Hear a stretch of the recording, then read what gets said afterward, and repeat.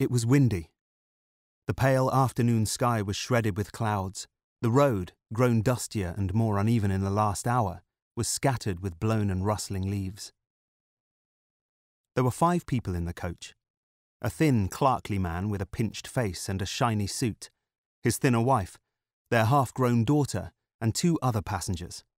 One a tall, gaunt, distinguished-looking man in his late 30s. The other a stoutly built clergyman, a few years younger.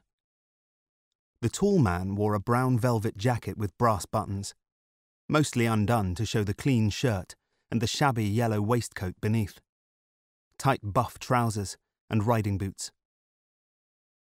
The clergyman, except for his collar, might have passed for a dandy, with his green silk-patterned suit all to match, his silk cloak, his scarlet stockings and black buckle shoes. The clerkly man and his wife, a little overawed by the company they were in, made only whispered asides to each other as the coach lurched and clattered over the potholes. Although silence obtained now, there had been conversation, and they were aware of the nature of the company they kept. The tall man was Captain Poldark, a man recently come to eminence in the county, and a member of Parliament for the borough of Truro.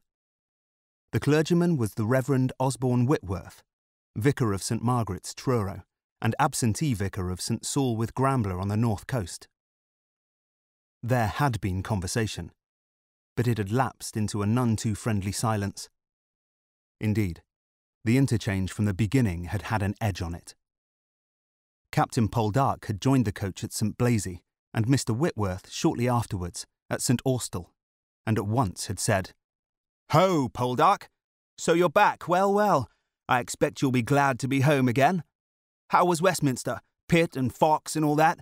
My uncle tells me it's a regular gossip shop." "It's what you make it," said Captain Poldark, "like so many other things." "Ha! Yes. So my cousin-in-law George said when he was up there. Bitter blow you struck him then, you know, depriving him of his seat, whetted his appetite it had those 12 months as a member. Very down in the mouth for a while was George." Captain Poldark did not speak. The coach smelled of dust and stale breath. Mr Whitworth eased his tight trousers inelegantly. "Mind you, Mr Warleggan is no laggard in furthering his own affairs. I have no doubt you'll be hearing more of him before the year is much older." "I shall wait with interest," said Poldark, looking down his strong nose. "We need all the able men we can muster," said Whitworth. "Now more than ever, sir. Domestic discontent, Jacobin clubs, naval mutiny with red flags hoisted, bankruptcies everywhere, and now this Irish rebellion. Have you any news that it has been put down?" "Not yet." "The disgraceful atrocities of the Catholics must be duly punished. The stories one hears match the worst excesses of the French revolt." "All atrocities are duly punished, or at least avenged. One never knows who begins them, only that they set off a train of consequences that never end." Mr Whitworth stared out of the window at the lurching greenery of the countryside. "I know, of course, that your Mr Pitt favours Catholic emancipation.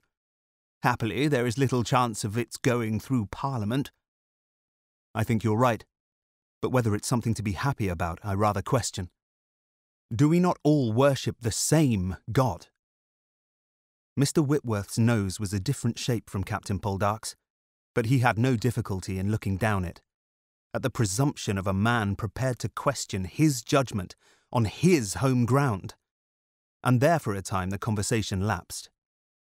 However, the young cleric was not one to be discouraged by small rebuffs, and after the coach had been stopped for 5 minutes while the coachman and some of the outside passengers moved a fallen bough, Whitworth said, "I have been spending 2 nights with the Carlyons. Do you know them?" "By name?" "Tregearhen is a very comfortable and spacious residence. My father and mother knew the Carlyons, and I have kept up the acquaintance. They have a very fine cook, a treasure indeed." Captain Poldark looked at Mr. Whitworth's swelling stomach, but made no comment. Their spring lamb, exceptional tender, with, of course, asparagus and roasted calf's heart. It is the conjunction of dishes which makes the table.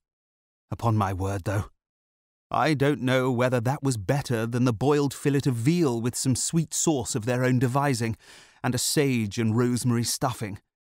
Constantly I tell my wife it is not the ingredients, it is the way those ingredients are put together. I hope your wife is well. Here, at least, was common ground. She has a moppish temperament.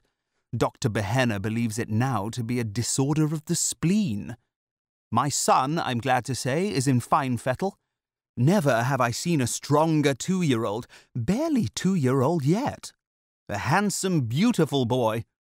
Mr. Whitworth scratched himself. Very different from the poor, overlooked, gnashed little creature the Ennises have produced. Thin and weakly of body, they say, with a head far too big, and it dribbles from its mouth all the day long. I'll swear this coach is full of fleas. I have a delicate skin, peculiarly susceptible of fleas, and come up the size of a guinea at the least bite. You should try Dr. Leach's fumigatory powder, sir, said the clerk, greatly daring. It is used in the noblest houses. Whitworth stared the clerk down. I'm obliged to you, sir. I had heard of it. The coach lurched on.